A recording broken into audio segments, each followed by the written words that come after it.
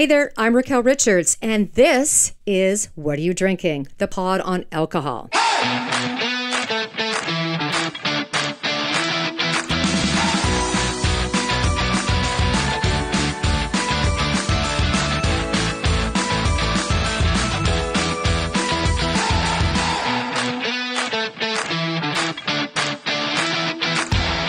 Hey there, this is What Are You Drinking? The pod on alcohol. I'm Raquel Richards. This podcast is for entertainment purposes only. Do not drink and drive, and don't drink if you're underage in the country, state, or province you live in.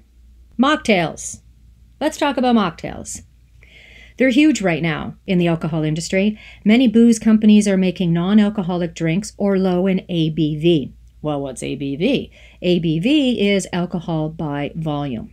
And mocktails are great for people who don't drink, pregnant, or are the designated driver. And it's good for those who are cutting back or taking a part in dry January. Mocktails are good for that. So in case you're not aware of what dry January is, it's the month the average drinker stops drinking alcohol for the month of January, after the festive holiday season. I've tried it. Hasn't worked. So maybe next year I'll do a whole month on mocktails and alcohol-free brews. There's a lot there to cover with mocktails. As I mentioned, they're very popular, and a lot of people are drinking them, and they're no different than the ones with the alcohol in it, just without the alcohol. But let's continue. I'm not going to review any particular mocktail brand, but rather I'm going to talk about them and offer up 2 mocktail recipes. And one of them is my favorite. And if you've seen the What Are You Drinking Instagram, then you may have an idea of what mocktail I'm talking about. So, as I mentioned, mocktails are non-alcoholic cocktails or beverages, and they can be bought at your liquor store or your grocery store, and you can create them yourself by gathering all of the ingredients you need. And I always say, make a drink yourself. It tastes so much better, doesn't have all of that preservative crap in it that your body just doesn't need, especially when you're consuming alcohol. But here we're not consuming alcohol, so even better, make it from scratch. And you may have seen them. I mean, they're offered at restaurants, they're offered at parties or other social events, and they're made with a combination of fruit juices, syrups, sodas, and other non-alcoholic ingredients to create a refreshing and flavorful drink. And get this, you'll look cool, let's face it, and you'll be keeping your cool when out and enjoying a mocktail. Mocktails can be served in various styles, such as on the rocks, blended or shaken, just like a cocktail. They are garnished with fruit slices, herbs, or other decorative elements to enhance their presentation and appeal. Now, some popular mocktails include the famous Shirley Temple, Virgin Mary, and Pina Colada mocktail. Now, here's a little personal story. I just have to share this. When I was a kid, about 5 or 6, I'd go with my parents to an Italian restaurant in the beach here in Toronto. It's no longer around, but when we went there, I'd always order a Shirley Temple. I felt so grown up. I remember looking around the restaurant and thinking to myself, look, all of these adults are looking at me drinking an adult drink. Little do they know I'm 5. Looking back, of course, the adults probably weren't looking at me because I was drinking an adult drink. Okay, well, maybe some in case they didn't know what a Shirley Temple was. I just felt so adult drinking them and always looked forward to going to this restaurant to have one. Now, as an adult, when I was a bartender, I'd make myself one because I still love them. I still love them. And when a kid came in and wanted a Shirley Temple or wasn't sure what they wanted to drink, that they wanted something kind of fancy, I'd always ask, do you want a fancy drink? 9 times out of 10, the kids always said yes. And the parents agreed once I told them that it would be a Shirley Temple. Always get things by the parents. You always have to ask the parents. So I decorate those temples right up with cherries, fancy umbrellas, and an orange. And you know what? I never had a kid leave unhappy. Yeah, memories of me and my Shirley Temple. Okay, so I digress. Mocktails. They can be created from any cocktail. That's right. Any cocktail can be a mocktail. All that's eliminated is the shot or 2 of the booze. They're also a fun and creative way to enjoy a flavorful and refreshing beverage without the effects of the booze. And that's something that people are enjoying. As I said, it'll look like you're drinking, but without the effects of alcohol and no hangover the next day. Well, okay. Maybe a sugar hangover. I mean, it depends on the mocktail type and how many you had. And let's face it, we are social beings, so when drink and food and company are involved, we tend to overdrink and overeat. So remember, mocktails still have the sugar content without the alcohol, so you have that. So if you're sensitive to it, you might not feel so good the next day just due to the sugar if you drink a lot. But you're not supposed to drink a lot, remember? So, mocktails. I mentioned at the top, like, who can enjoy them, and it's great for those who are underage, like I mentioned with the Shirley Temple story.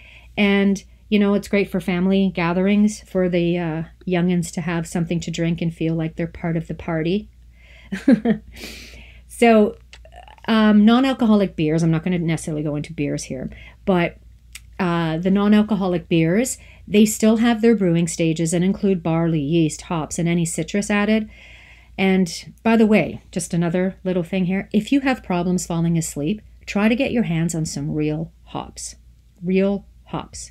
They're like little balls, they're green, they taste awful, they don't smell that great, but drop them into some hot water and create a tea. Trust me, you'll be out like a light. So mocktails in general, they don't require distillation because they don't contain alcohol. And a drink contains alcohol requires separating alcohol from a mixture of liquids by heating and cooling the mixture to produce a concentrated solution of alcohol. Non-alcoholic wine. Stills require vinification, but the alcohol is removed through vacuum distillation called reverse osmosis or spinning cone technology. Non-alcoholic wine must legally contain less than 0.5 ABV, alcohol by volume, which is the Canadian legal limit for a beverage to be considered non-alcoholic.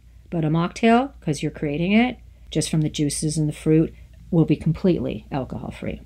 But I'll be doing future pods on non-alcoholic beer and wine in the future. So this pod is just about mocktails and two popular ones that are easy to create. And one of them is my favorite. So here's a good question. How did the mocktail name become to be? How the story goes is that Shirley Temple, here she is again, was the original, the OG of mocktails, if you will, back in the 1930s. There's a variety of competing claims that the drink's origins, and several restaurants and hotels in Beverly Hills and even Hawaii say they invented the drink for the Temple when she visited with her parents.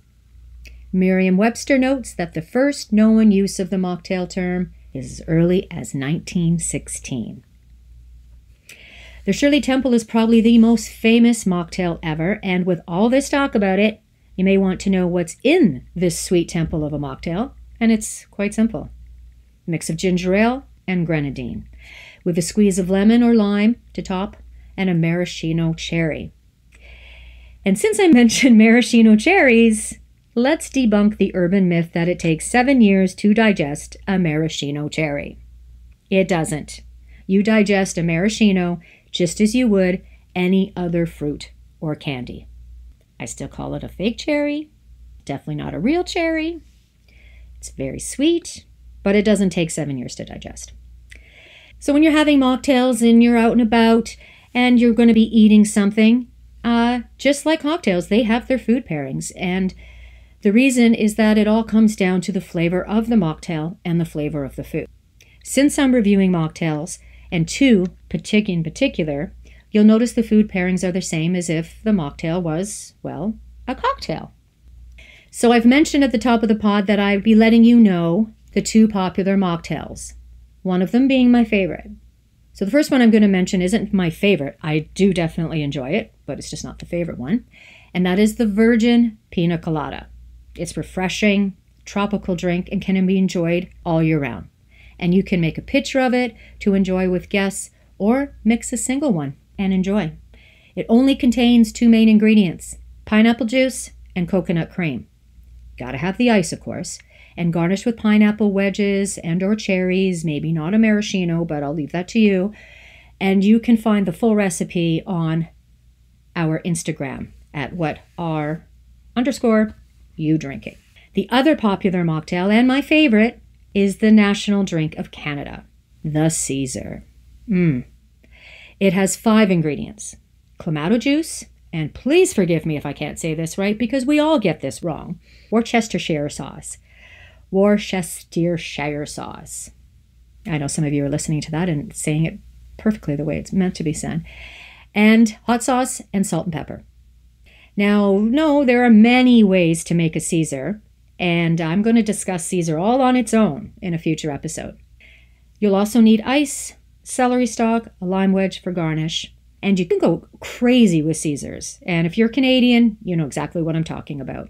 The sky is the limit because it's a drink that's a meal. That's the story behind it too. Not the full story. We'll get into that later. But you can always top it off with a slice of pizza, cheese, olives, cocktail onions. The sky is the limit when it comes to a Caesar, but I love it. And I love having it virgin or with alcohol. It doesn't matter. Some people have it with gin, some people have vodka. I don't mind having it as a virgin.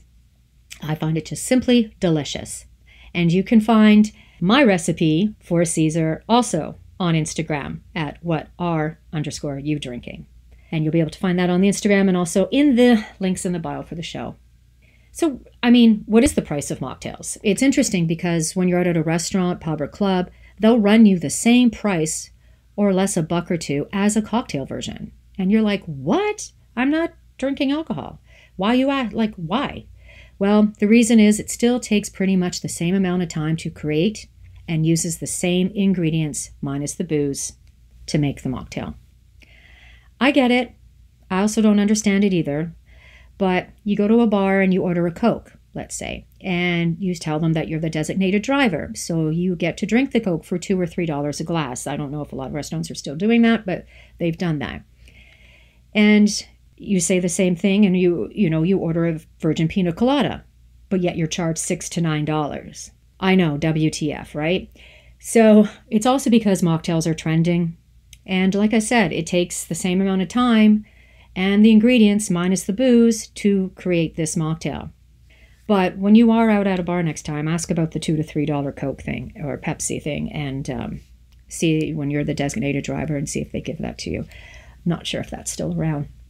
And there you have it. There's a little bit there on mocktails. So if you feel like having one and, breaking out the juices and the syrups and the sodas, go for it. Be creative. Be creative. It's lots of fun.